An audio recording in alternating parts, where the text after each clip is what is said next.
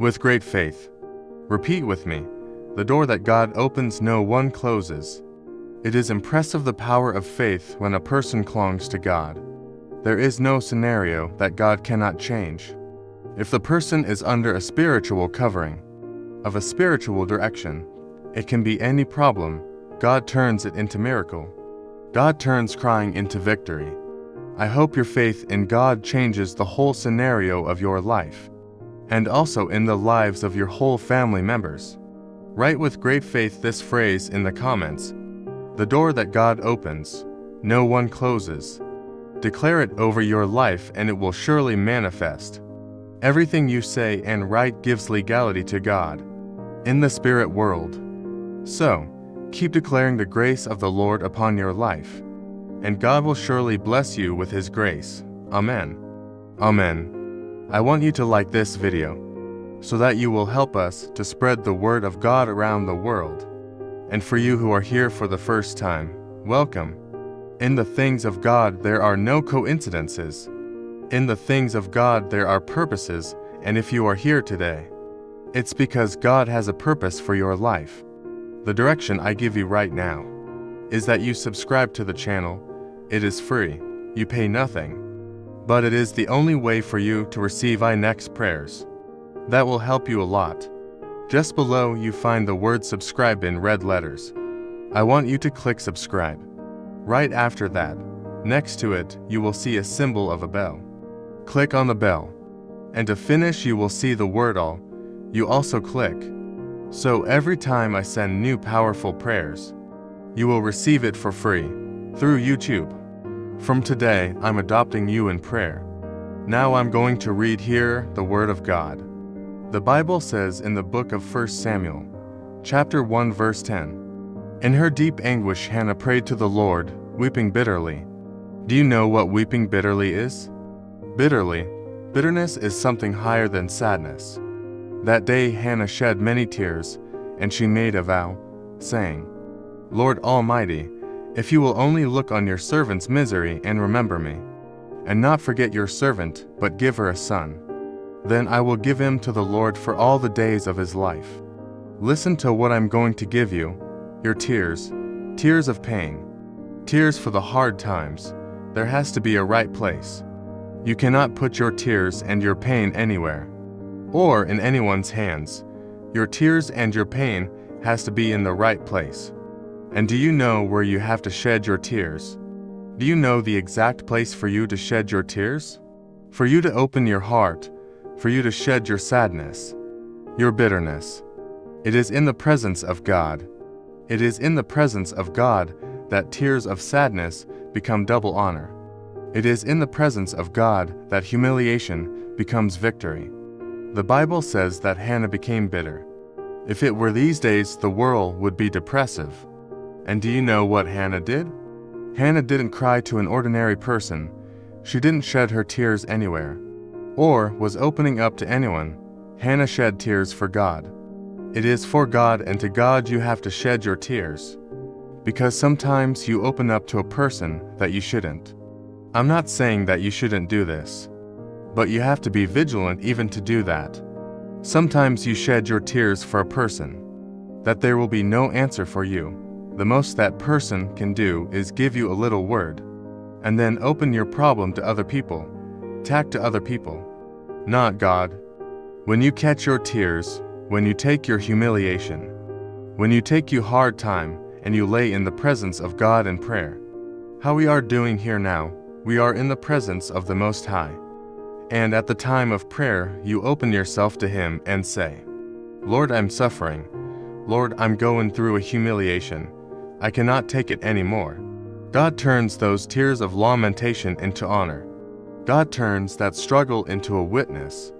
It is for God you have to shed your tears.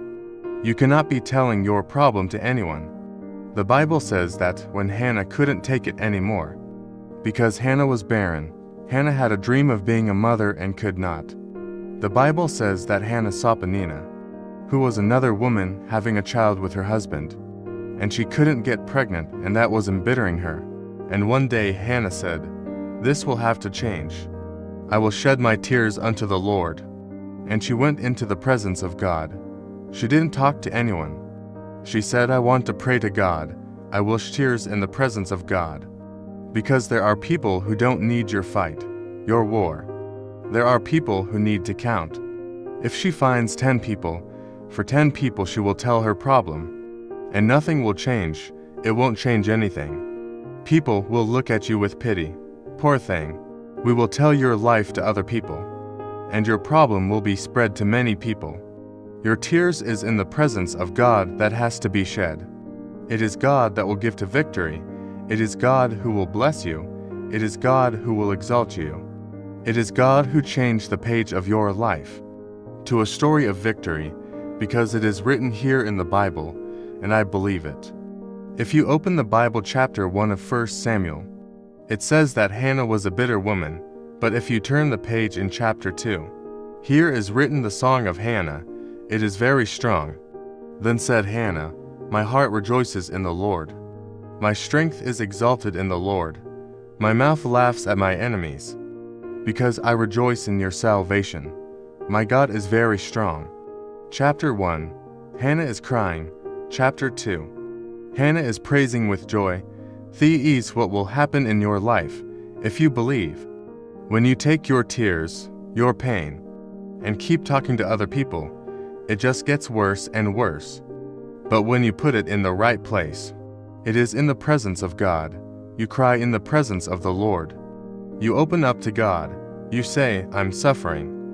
I'm going through humiliation, Lord. Lord, I can't take what is happening to me anymore.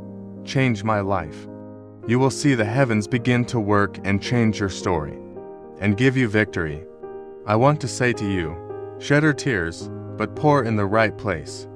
Spill to the right person, to those who have medicine for your pain, and not to those who will take your problem and talk to other people. These are words directed by God. Believe and you will say, God changed my life. Hallelujah. I believe you will do it. Do you take possession? You believe? Now I'm going to pray. My prayer is for God to bring much protection over your life, about your house and your family. God bless you. Father, Lord, firstly, I want to glorify your name, because you are faithful. You are a good God. You are a merciful God. Thank you, Father. Praised and exalted be thy name, Father. I ask that all the people who are here listening to this prayer, and who are experiencing an illness problem, or has a family member with an illness problem, have mercy, Father. Have mercy, because it is so hard, it is so bad to face a disease. Lord, pour out your mercy on each of us, and all those who are sick and know, and those who are sick and don't know it yet, because the disease didn't manifest itself. May the Lord put your blessing and your grace. May the Lord heal you. May the Lord set you free. May the Lord rebuke all infirmities. May the Lord come to receive the tears of each of us, just as the Lord received Hannah's tears, because she shed tears for the Lord. The Word of God says, humble yourselves under the mighty hand of God and He will exalt you. When we humble ourselves to the Lord exalt us. So Father, I ask you that every tears, every difficult moment that your sons and daughters have been through, may it become honor, double honor and victory. May the blessing of the Lord be upon our lives. Father, open the doors, I declare. The Lord will open doors in this life that no one can close. Amen. Now declare with me. Say, I declare in my life God will open doors no one can close. Close your eyes. Bow your head and pray with me. Our Father in heaven, hallowed be your name. Your kingdom come. Your will be done on earth as it is in heaven. Give us this day our daily bread, and forgive us our debts, as we also have forgiven our debtors. And lead us not into temptation, but deliver us from evil. For yours is the kingdom, the power, the honor and the glory, today, tomorrow and forever. Amen. Glory to God. May God give you victory. May God change your tears into double honor. Look what I'm going to tell you. I ask you now to break this before you leave. I want you to click below on the word share. Copy the link of this prayer. I want you to send it to 12 people. Don't break it. The number 12 represents multiplication. So, we meet here on the next prayer. Stay with God and He bless you.